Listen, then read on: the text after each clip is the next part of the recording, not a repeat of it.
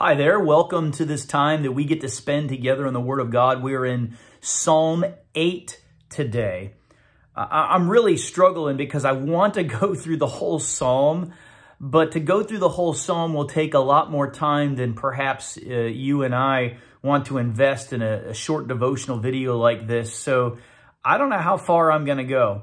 I might just stop with the first part of verse 1 and hit verse 9 again. But I do want to read the whole thing so that you get a sense of what's going on and have you follow along with me. So hopefully you have your Bibles open as we study God's Word together. And to rightly study the Word of God, we need to pray to the God of the Word. So let's pray. God, you are glorious. You are perfect. You're powerful. You're loving and kind and righteous and true. And your word is truth. Help us to trust and believe and sit under the powerful influence of your inspired, infallible, and inerrant word.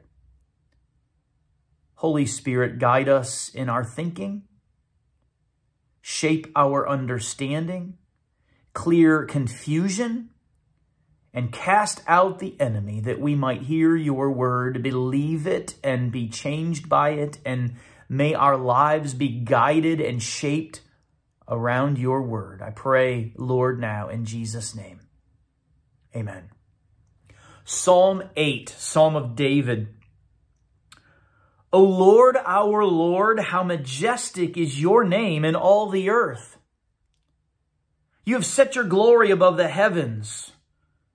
Out of the mouth of babies and infants, you have established strength because of your foes to still the enemy and the avenger. When I look at the heavens, the work of your fingers, the moon and the stars which you have set in place, what is man that you are mindful of him, and the Son of Man that you care for him? Yet you have made him a little lower than the heavenly beings and crowned him with glory and honor. You have given him dominion over the works of your hands. You have put all things under his feet, all sheep and oxen, and also the beasts of the field, the birds of the heavens and the fish of the sea, whatever passes along the paths of the seas. O Lord, our Lord, how majestic is your name in all the earth. That's the phrase, that's the part that I want to hone in on with us today is, O Lord, our Lord, how majestic is your name in all the earth.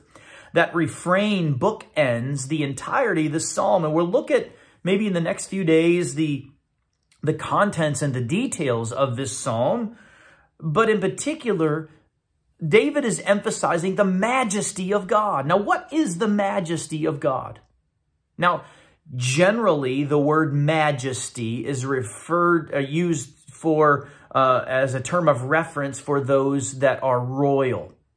You know, you have a hearing before the queen, you get invited into her presence, and you might refer to her as Her Majesty, or the king, His Majesty. Majesty is equated with royalty, and majesty in relation to God is a term that points to God's disclosed, that is revealed, and God's displayed character.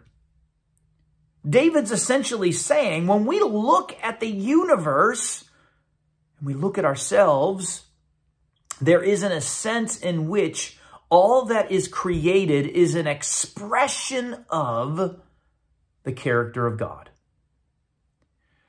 I have struggled to find the source of this, but I do recall early on in my Christian faith, particularly as I was immersing myself in the study of apologetics. This is the arguments and the truthfulness and the way in which to persuade others of the veracity, the possibility, and the truthfulness of the gospel. The reality that God exists, the truthfulness of Scripture, sin in the world, on and on and on and on and on. And one time, I ran across the claim that if we did not have Scripture, now God is masterful that he reveals himself in creation, and he reveals himself in Scripture, and he reveals himself most gloriously in his Son, Jesus Christ. But what is it that we could know about God if all we had were the universe to look at? Well, one, if God is the creator of the universe, we look at the universe and we realize that it's immense. So there's this sense in which the immensity and the enormity of the creation points to the immensity and the enormity, the eternality of God. Well, there's also things in the creation that are incredibly powerful. The explosion of volcanoes, the thundering crash of waves on the shore, the clap of reverberating and rumbles of thunder. What would we look at and see there? We would see that God, as the creator, that points to God as all-powerful. We look at the intricacy and the details of the creation, and we see that if the creation is expressive of a creator, then there is intelligence in the creator. The creator is intelligent to be able to create the refinement of, like the human eye and how its muscles work to open and close the iris and focus in on and process what it sees. We would also see that the creation points to a creator who is benevolent, who is giving. The creation produces nourishment and supplies living things with its food and its water and its protection. See, we could look at the creation, and if we have eyes to see and to really ponder, the creation points to the creator. Paul, again, in Romans 1, identifies this. And so David, enamored and enraptured by the creation and the creator, David sings, "O Lord, our Lord, how majestic is your name in all the earth." Not only are you revealed by being disclosed and displayed in the creation, in your character, but I rejoice. I rejoice in you, O God.